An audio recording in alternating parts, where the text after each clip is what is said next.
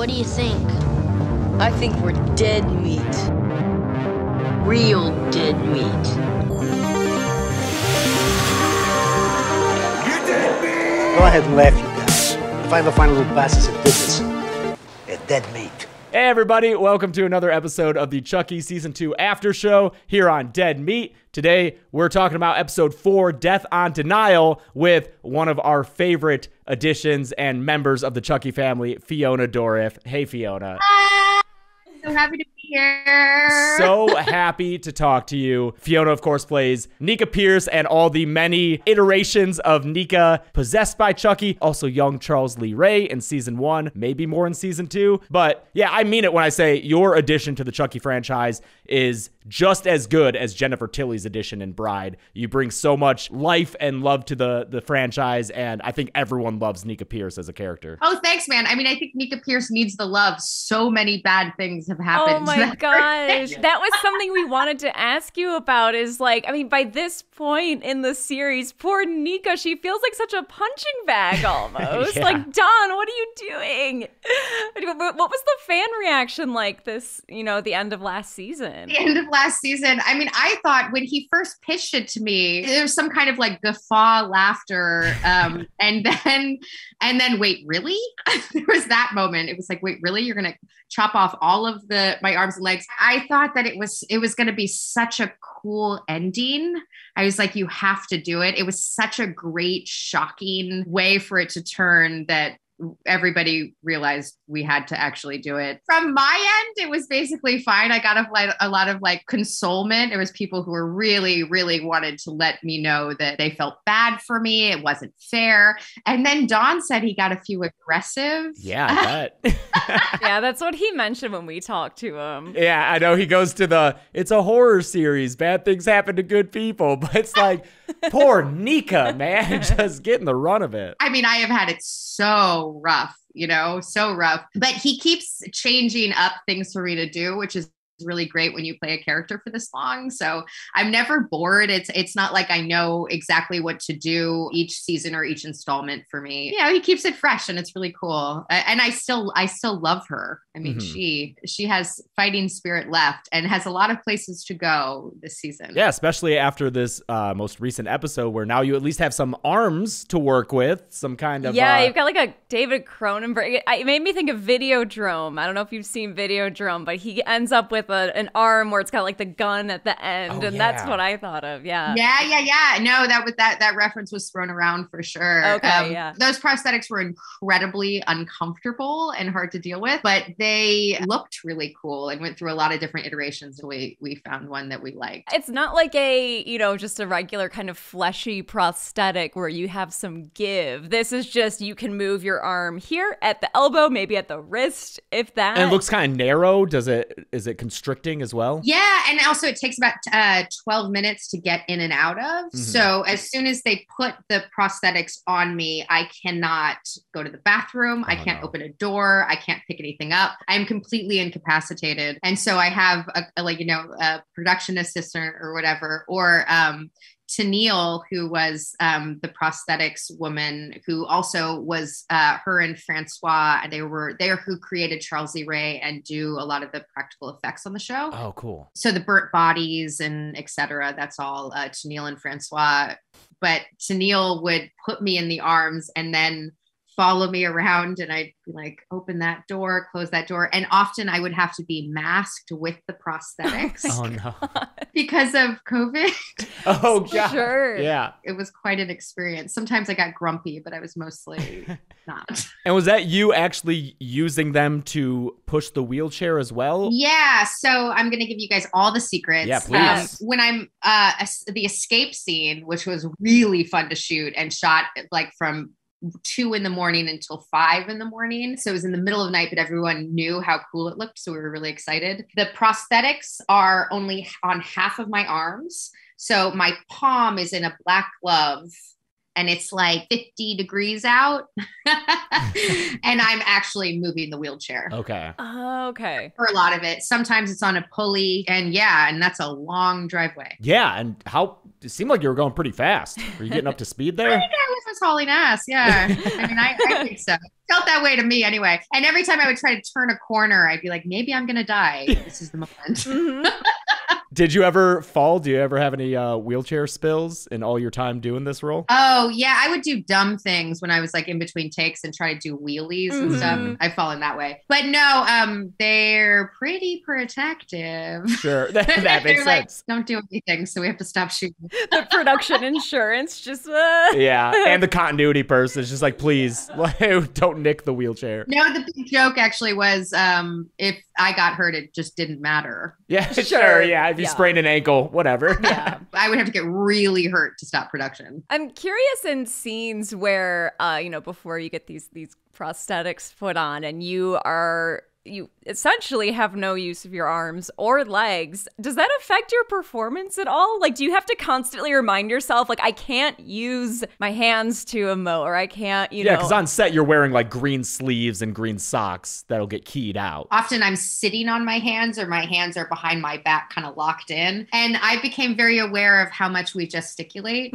I would rehearse or think about a scene in my apartment the night before, a few days before, and then I would realize that I can't move any. I would notice the difference between the two. For sure, yeah. It takes away a lot of an actor's ability to express themselves when you can't use those limbs. Yeah, exactly. Yeah, and Jennifer is she's such a strong and unpredictable actress to be playing with, right? Like everything's different and new in a way that's really exciting and wonderful. Yeah, it keeps you on your toes, but for me, on my stubs. My torso. It could be right on my torso.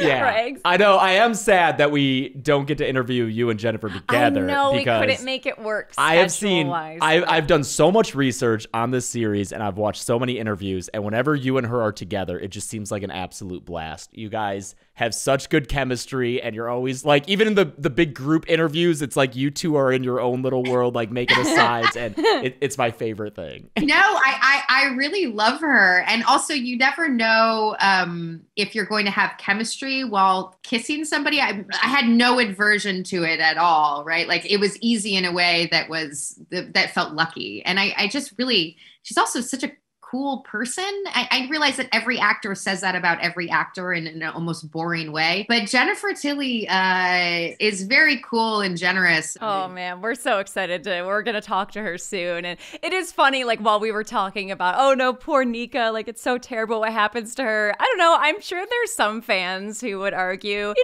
you're stuck in Jennifer Tilly's bedroom. Like, that's not the worst. She's taking care of you, making you cake or whatever she's baking that It's probably episode. Swedish meatballs. That's right. Are you kidding me? She's torturing me. She put me in a Pepto-Bismol pink room. Jennifer Tilly / Tiffany. Well, at this point, it's basically Tiffany. It's Tiffany. Yeah. But I like how they're melding the two. No, she deserves some comeuppance. Oh my god, yeah, for she's sure. like truly evil. I feel like maybe in Bride or stuff where it's like you have like just her and Chucky, it's so easy to see her as less of a villain. And especially in Siege, she's like trying to not kill. Yeah, exactly right. And she just wants to have a family, with Glenn and Glenda, and you kind of forget that she is also just a bad person, and that's why they're drawn to each other in the first place. Yeah, but at least she's out now with the confirmation. I've known it all along that Kyle survived that blast. We never saw a body. Yeah. So good to have her back. Can't wait to see that team up. And that's the great thing about Don's writing, is that he has so many characters and players on the board at this point that to have them matched up in different ways is really exciting to see. Yeah.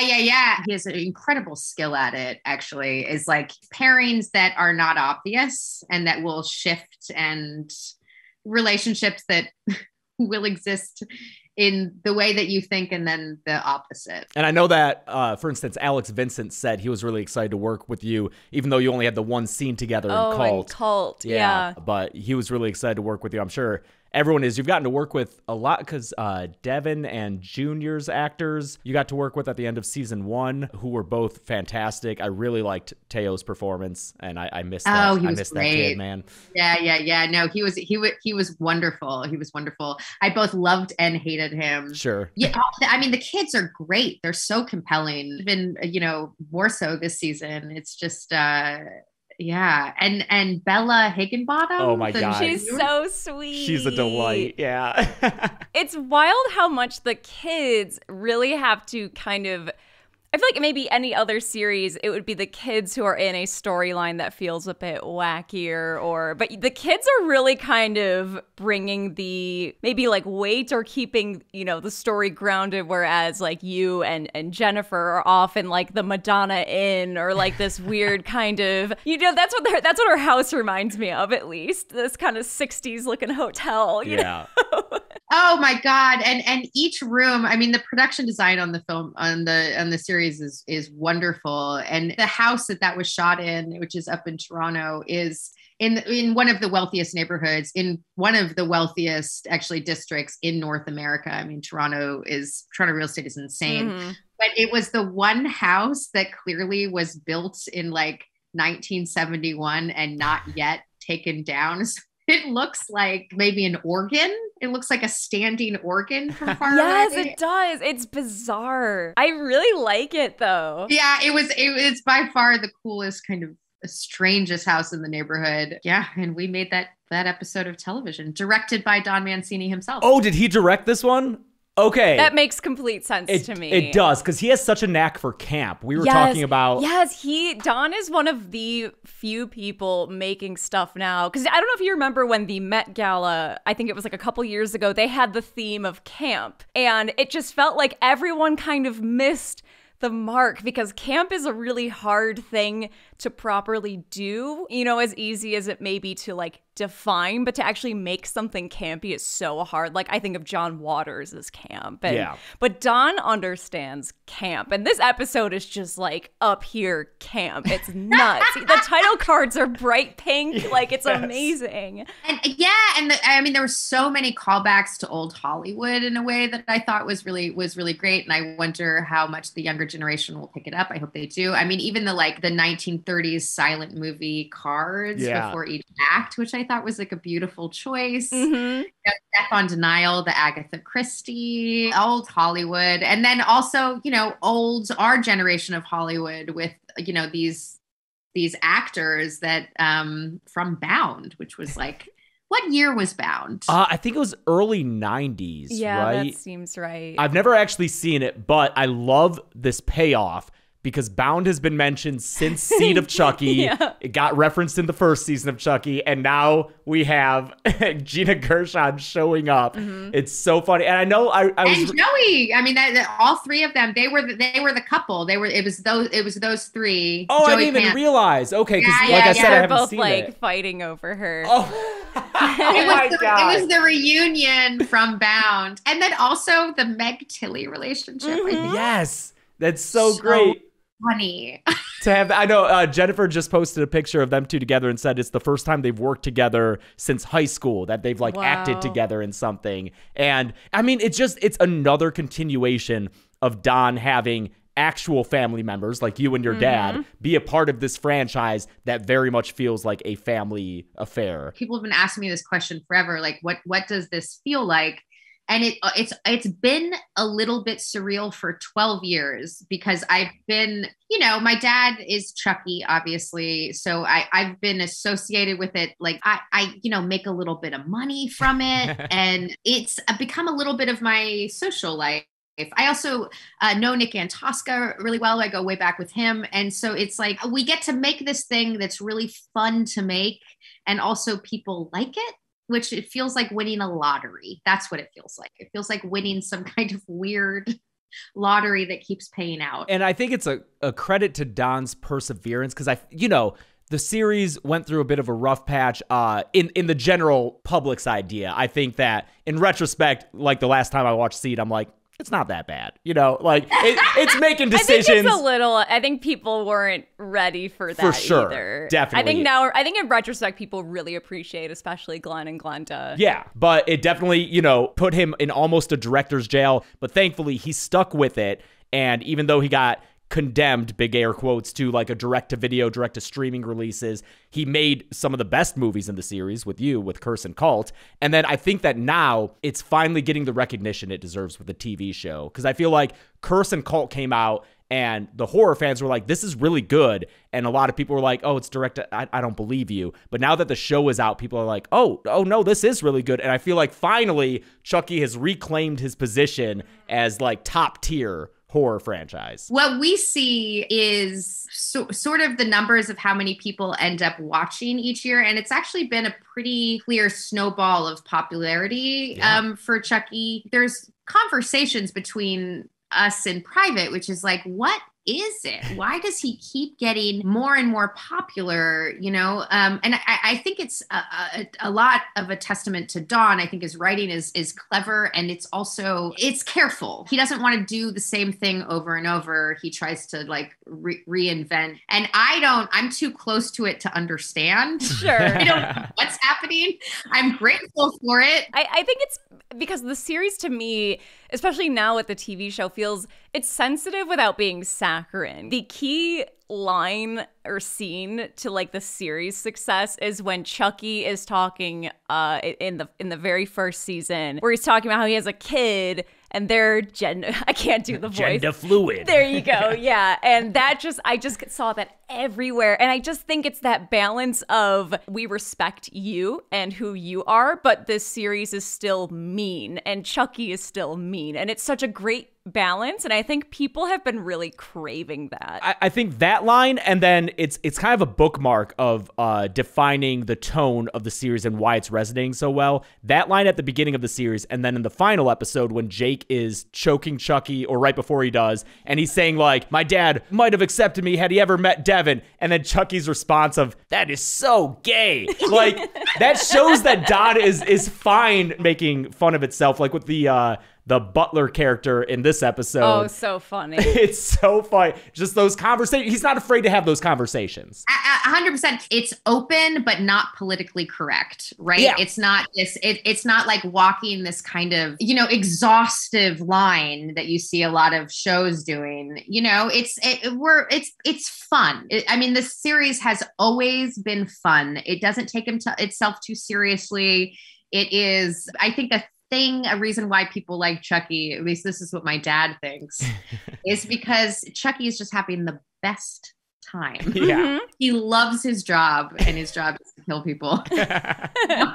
It was the only advice my dad gave me when I was playing Charles E. Ray. He was like, listen, kid, he loves his job. Chucky is doing a lot of modern things, which is another testament to, I think, why it's so popular, is that Don is able to keep his thumb on the pulse of the modern zeitgeist and culture. But Chucky's running around taking selfies and talking about Uber and stuff like that. Is there anything that you've had to explain to your dad? Like, did your dad know what a twink was before he delivered that line? Probably not, right? So a secret about Brad Dourif is he is a hermit. He is a hermit. You cannot get him off this mountain. So everybody kind of like scurries up to Woodstock, where he lives, to do voices, and every once in a while you can get him go down to New York City. But yeah, he will. He's hard for me to get on the phone. Yeah. I don't see how in God's name he could have found out what a twink was. And also, how did Don explain it? Right. Yeah. So it's a gay guy, but specifically. I would love to be a fly on the wall for their recording sessions. I bet they're so much fun. What's nuts, though, is that he's able to deliver it in a way that you don't question it. Yeah. Like, he sells it. It's great. What did you guys think of Good Chucky? We love Good. I was just about to bring up Nice Chucky. Yeah. So sweet. Your dad's voice performance is so cute, and his little actions, and he's eating the crisp apple, and he's talking about Mr. Pasta or whatever. The cat, Dude, yeah. if Good Chucky really is dead, I'm hoping he's not, but there will be fan outrage. Dude, because the fans are gonna, if you thought the outrage over Nika losing her arms and legs was bad, if anything happens to Nice Chucky, it's over. And what do you guys think of if you were to lose one? You had one or the other. Would you lose Colonel Chucky or good Chucky? Which one do you guys feel more emotionally attached to? Ooh, well, I don't know if we know exactly who Colonel Chucky is. Is it Buff Chucky? Because oh yeah, because that's who he's texting and stuff. Yeah. So Buff there's Chucky's so funny. Buff Chucky's hilarious. Like, the idea of that is so funny. But I mean, Nice Chucky is top of my list for favorite Chuckies. You know what? I want to like revisit this in a few more weeks. Yes. Oh God. We'll Okay. see how we feel. Oh man. I know that we're just about out of time. I wish that we had more time to talk about you playing young Charles Lee Ray, because I'm sure that was an experience. I'll be in therapy for the rest of my life. Right? How bizarre. Yeah. I know that Don was at first reluctant to cast you just because he was worried, like, am I doing it just because she's Brad's daughter? And I know that you auditioned for Barb at first. 3 times. Oh yeah, you auditioned 3 times for Nika? Went back 12 years ago? Yeah, for Curse, Yeah. But, I mean, the fact that he cast you, I think, really opened up a door to so many possibilities we wouldn't have had otherwise. Dawn said that it was because of my laugh. That's right. So in real life, I have this like loud cackle that you can hear from, for good or for bad, but it's my real laugh, and that's what gave him the idea. Was there ever any discussion of having anyone else play young Charles Lee Ray, or at that point was it just kind of written for you? I think it was a conversation with the studio. It was an idea, but yeah, it wasn't set in stone. I mean, if anything, they were worried it was going to be confusing, and if like there's a lot of elements that have to work for it to not be dumb, right? And it's a testament to Francois and to Neil that it worked. On the note of your laugh, we met you in 2019, 18 at we Texas were at Frightmare. Texas Frightmare. When there was a bunch of Chucky people there, yeah. And I remember we were walking up to you at your table right when you like had to duck behind the curtain because you got a phone call about a job or like a role that you had just gotten. Yeah, we were standing there when that happened. Yeah, and so you were in such high spirits then, and you did that laugh, and it was just like, yep, that's the laugh. And you're sitting next to your dad. He was at the next table over. It was an amazing experience. Purge is when I got the job for the Purge. Shit. Shit. Oh, that's so cool. Oh my gosh, now I can stop wondering. Yeah, right? We've always wondered since that day, like, wonder what role that was. Yeah. I got to play a cult leader that killed children, and thus my career continues. Yeah. I'm so happy to kill as many things as I can on television. I deeply, deeply enjoy it. Well, I hope you continue to get more recognition and work, because honestly, the performances you put on in the movies and the shows show your amazing just breadth as an actor. Yeah, you're doing like nesting doll type roles where you're playing a person playing another person playing it's doing like all the permutations. Yeah, it's a little bit Orphan Black. Yeah, Tatiana definitely. Maslany, where she's playing like 7 different iterations of herself in that. Yeah, the fact that like not only Nika pretending to be Chucky, but then Chucky pretending to be Nika near the end, like it's so fun. Yeah. It's amazing, and you nail it every time. No, thank you guys. I'm so glad you like it. I hope everybody keeps watching it. We love making it, so thank you guys for the support. And that comes through. I mean, I think that's why it's so successful, is because everyone can tell this is a group of people having a lot of fun making something.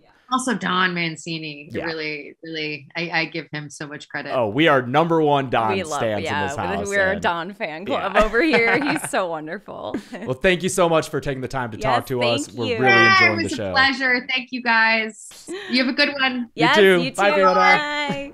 And our next guest for today's after show is a guest who we've been wanting to interview for a very long time, the incredible Jennifer Tilly. Hi, Jennifer. Hi, guys. How are you? So good. Good. It's an honor to meet you, like we were just saying. You're someone who was brought into the Chucky series 4 movies in, and I honestly don't think we'd still be getting new Chucky material if it wasn't for you. You just breathed so much life into it. Oh, well, you give me too much credit, but little did I know when I did Bride of Chucky 23 years ago that I would still be doing it 23 years later. And especially because Tiffany died at the end of Bride of Chucky. I thought, well, that was the end of that. What's next? What's next?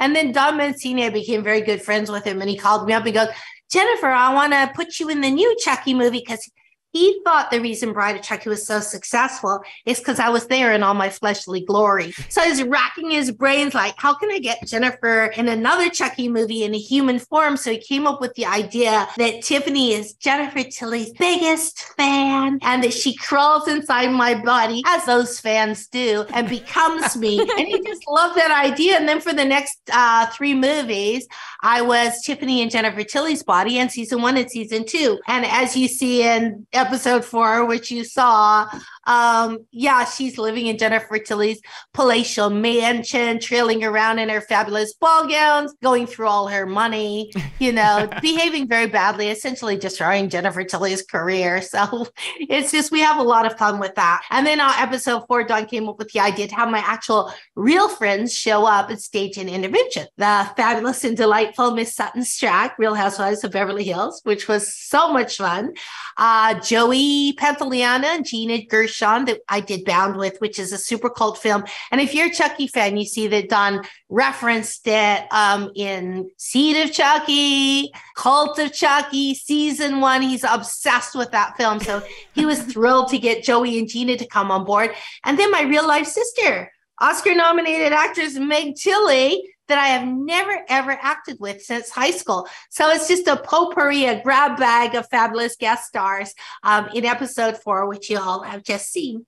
It was really a fun romp. That was actually one of our first questions, was whose idea was it to bring in all your real life friends? And it sounds like it was Dawn's. It was Dawn's idea. I mean, everyone thinks like I came to him and said, hey, can you put my sister in the show? Yeah. And he came up with the idea and I was like, oh, well, that sounds really great. And I felt like with everybody, I felt like you're never going to get them. Number one, my sister Meg does not like horror films, even though she's very beloved by the horror film community because she starred in Psycho 2, Invasion of the Body Snatchers, One Dark Night, and Afterbirth. So she was very surprised. Like some of my Chucky fans started trickling over to her. She has a YouTube show called Meg's Cozy Tea Time, which is like so Meg because she likes everything to be cozy.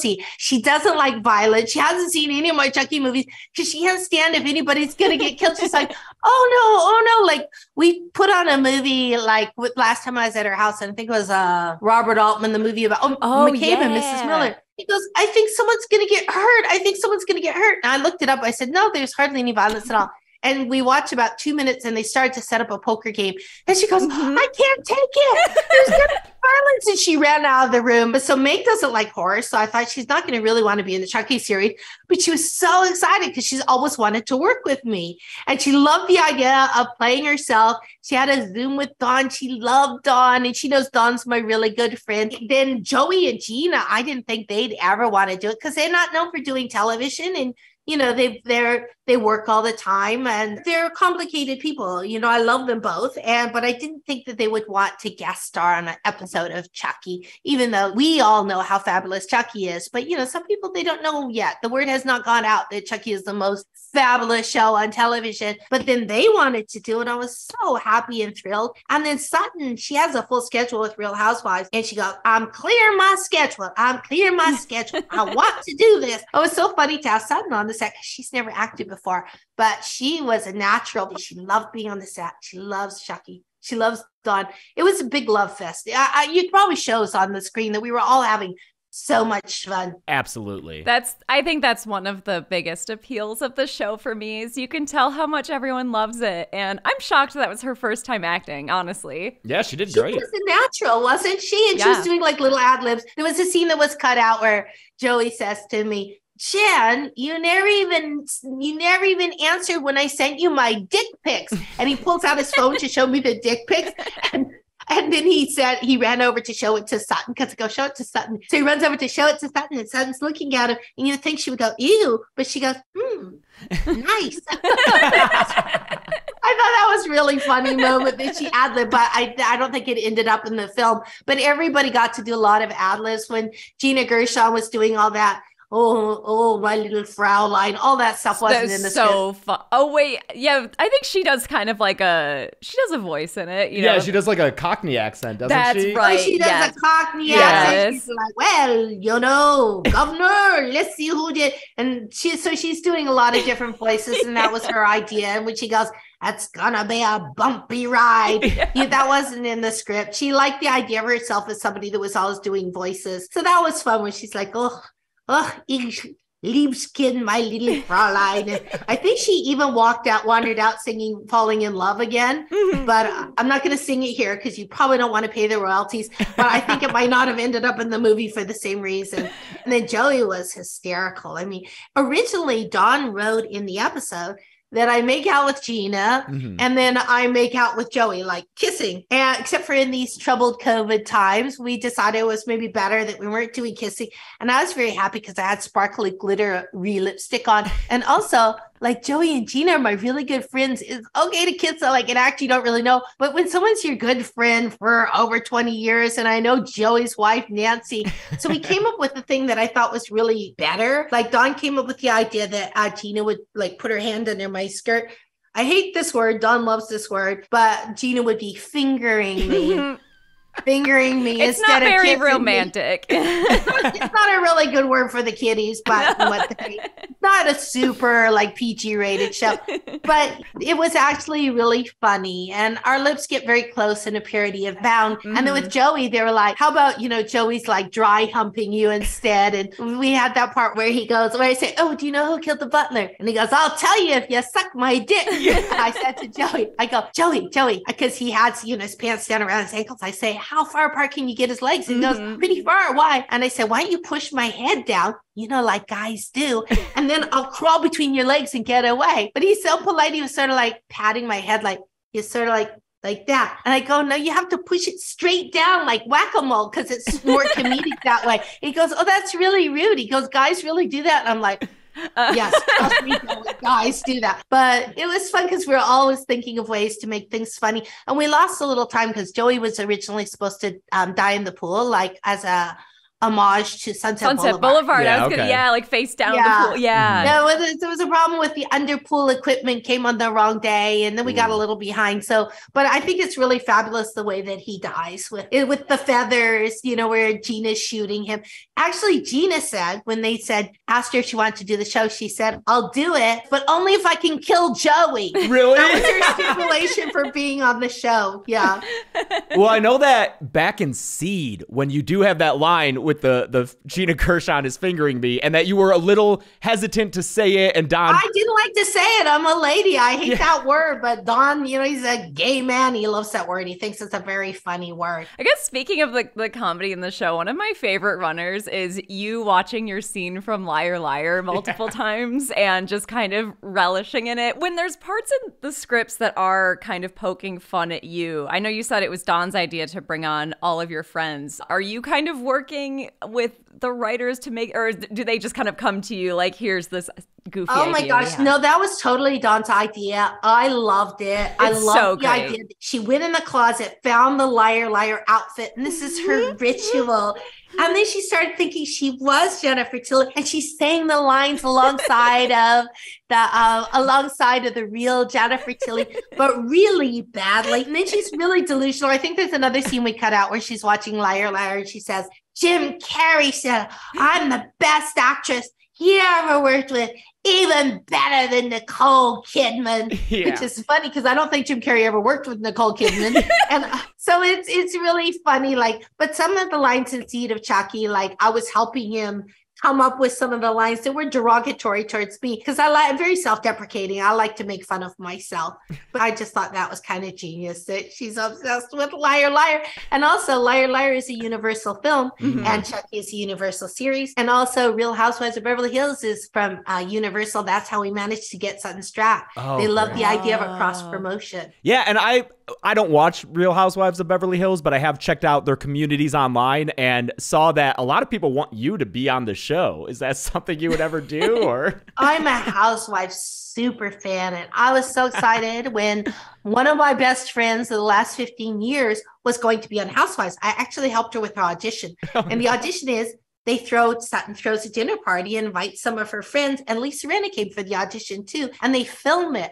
And I was like, oh my God, it's just like being on the Real Housewives.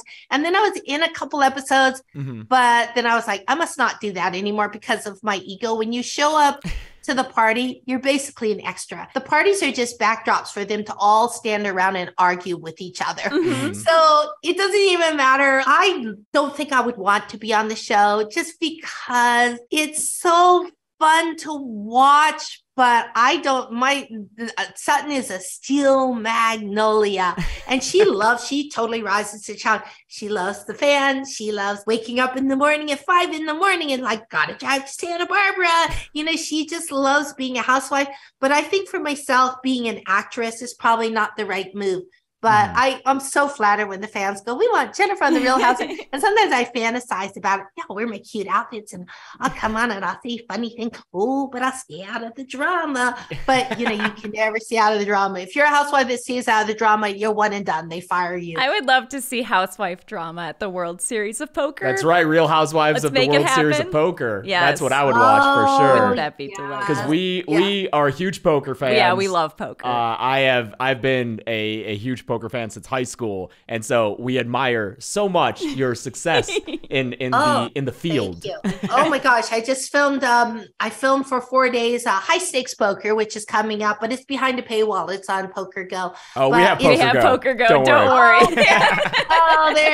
You're gonna see some bleeding, because the games are so volatile, but I just love sitting down. My favorite people to play poker with.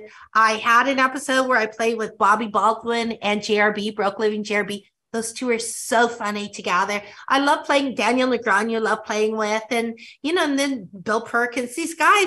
But also, it's such a thrill to be playing with Phil Ivey and Doyle Brunson, like giants in the business. It's so much fun. It's really bad because it spoiled me for playing regular poker. When you play high stakes poker, is like poker on crack. And then when you're plunking around, I used to have a game where we played 25, 50 cents with my friends, and that game kind of dribbled off. It's like, it's just not so much fun to win $3.75. Yeah. When you're used to winning $375,000 in a pot. So yeah, but poker's a great game. Yeah, we'll play with friends and they'll often be like, can't we just play for fun? And we're like, no, that's not a thing. You have to have stakes. There have to be stakes. Don actually put he put poker references in, I think, season 1. I'm playing a poker game with Fiona, which I won, of course, because I'm Jennifer Tilly. Yeah. Nobody ever wins against me. And then he makes a reference to it in the episode you saw. Yeah, you have debts. Jennifer, are you avoiding me because of that gambling debt? Don't worry about it. But I ad-lib because this is what poker players will always say. What? I already paid you. I don't owe you any money. It's very, very hard. Lots of times people just have selective amnesia when they owe people money. And a lot of times people owe money all over, You're more than welcome to come over and steal all of our money at poker night at our house. It would be such an honor. Well, it is really fun to play. There's nothing better than sitting around playing poker with friends. It's the best. Until it gets ugly, until someone pulls a shiv. Until somebody calls the cops, then you get busted for playing an illegal home game with Ray. But, it's fun until that happens. Right. How excited are you to have Glenn and Glenda back into the mix? Because they haven't been there in person since Seed. Dawn has been plotting and trying to bring back Glenda. And Glenda was ahead of their time because we've started to find out that Glenda is very, very beloved in the trans community because it's one of the first times that they saw themselves represented up on screen. Times have changed. When we came up with Seed of Chucky, we were ahead of our time. The studio didn't like Glenda, kind of didn't understand, thought the whole Seed of Chucky was a bit over the top, a bit campy, too campy, too funny, too gay. And they said too much Jennifer Tilly. So we've come a long ways. And I think the fans are so much fan anticipation about Glenda. And both Glenda, now they're twins, 18-year-old twins, are played by the wonderful performer Lachlan Watson that people remember from the chilling adventures of Sabrina. And Lachlan is also non-binary. So it's really wonderful to have them on the show playing the character. And they are so good, so amazing, so cool. Like sometimes Lachlan is so cool and I'm hanging around. I'm like, they make me feel really dorky. Like Lachlan is, I really feel like there's going to be so many people emulating Glenda, dressing like Glenda, getting their hair cut short and dyed red like Glenda. I think people are going to love them. Yeah, I genuinely, I kept forgetting that Glenda is not two different actors. It's so impressive. I think they're going to be such a breakout star. And they really delineate between the two characters also. I mean, they have very separate looks. And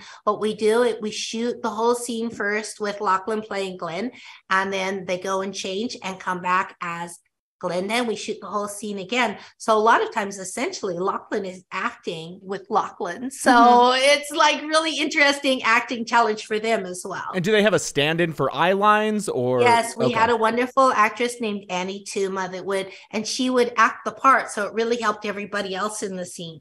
So when there was a scene with Glenda, you would have Lachlan acting Glenn and Annie would be acting Glenda, and then they would switch. And so it really helped us because we had somebody to relate to as opposed to, tennis ball on a stick. Yeah, for sure. That's very helpful. Oh, a black cap for Halloween now. Oh my gosh, I could hear her trying to rip the door off the hinges. I was like, oh no. So beautiful.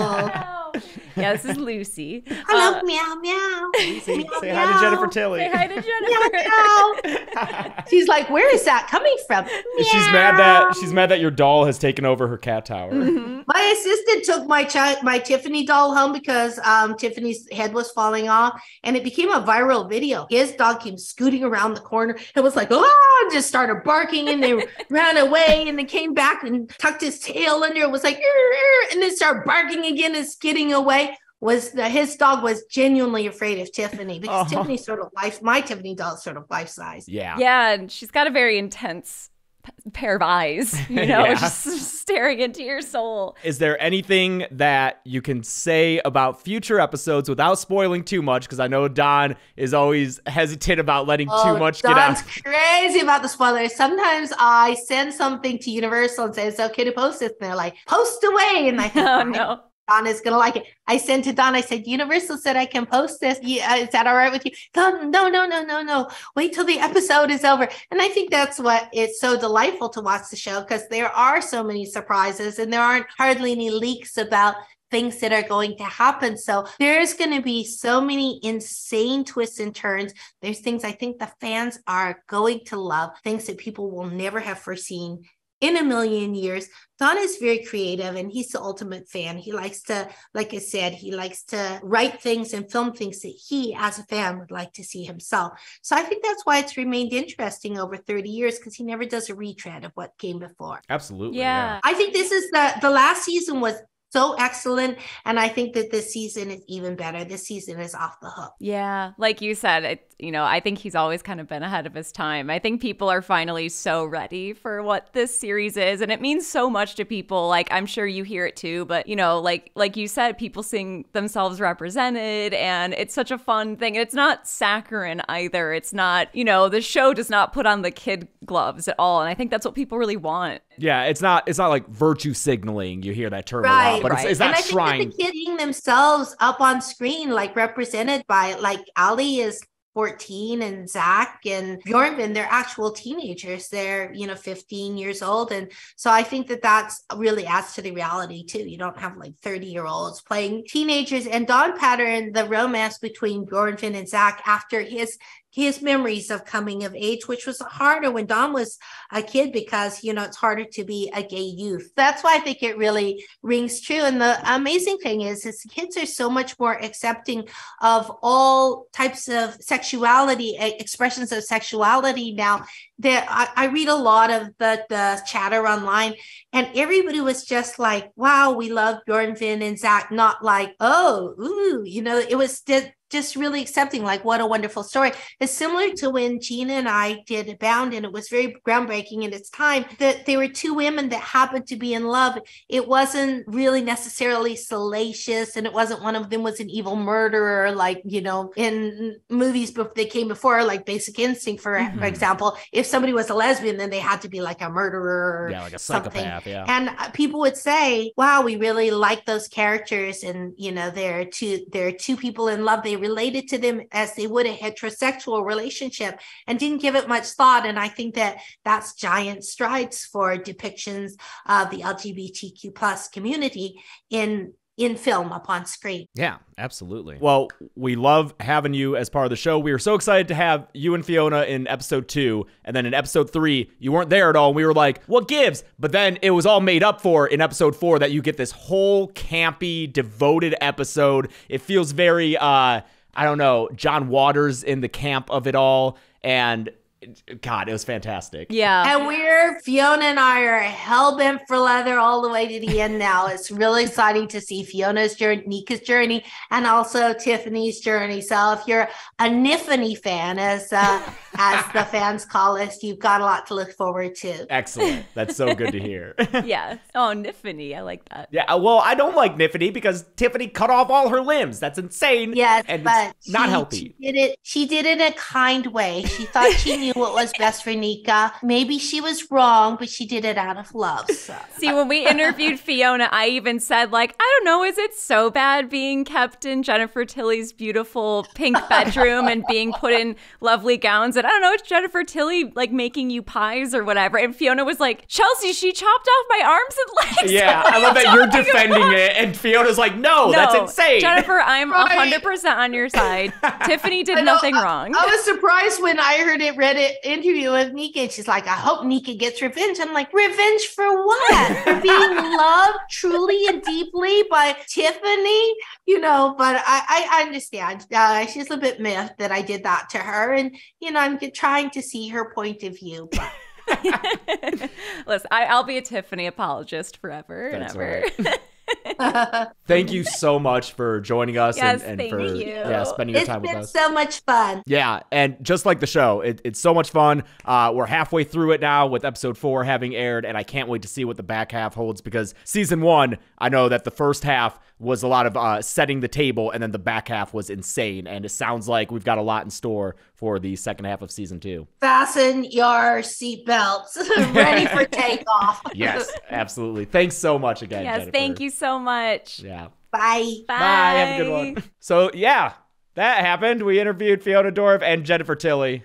And even Lucy couldn't stay away from Jennifer Tilly. I could hear Lucy. Literally, that door was shaking in the frame. Oh, I didn't even know. I was like, what are you doing getting up? We're talking to Jennifer Tilly. I know. I kept hearing it, and I was like, you're going to hear it on the mics. Oh, my God, Lucy, please, not right now. But she needed to see Jennifer. She needed to see J-Tills, man. Yeah. Of course. It makes sense. This is awesome. I'm so happy we got to talk to her and that we got to talk to her about poker. Yes. That's something I've wanted to do. That's a bucket list thing we can check Now we just off got to play now. with her.